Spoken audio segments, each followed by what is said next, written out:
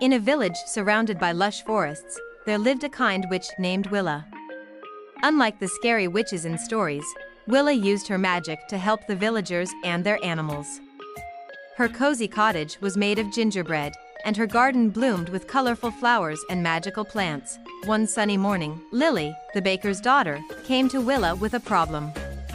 Mr. Hoot, the wise old owl, is sick, and we need his advice for the harvest festival. Willa felt worried.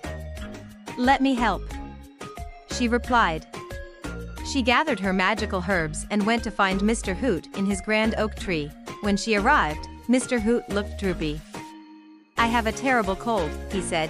Willa quickly mixed a potion with honey and ginger. "Drink this, and you'll feel better." After sipping the potion, Mr. Hoot perked up. "I feel much better." They rushed back to the village, where the festival was in full swing. Mr. Hoot flew over the pumpkin patch and called out, "Choose the bright orange and round ones for the best pies." The villagers cheered, celebrating a successful festival thanks to Willa and Mr. Hoot.